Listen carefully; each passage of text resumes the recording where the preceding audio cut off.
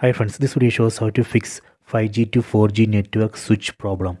Please don't forget to subscribe this channel. Please like and share the video. Go to settings. Tap on the settings app icon. Go to connections. Go to mobile networks.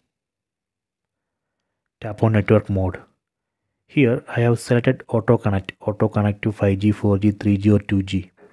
If we select this first option, phone will automatically switch from 5G to 4G and 4G to 5G.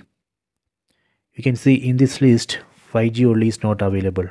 So I will show you how we can enable 5G only, how we can set network mode to 5G only.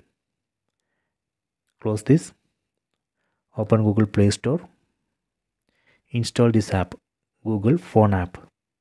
I already installed this app. Let me open. Tap on phone app icon, tap on this icon. We need to dial one number.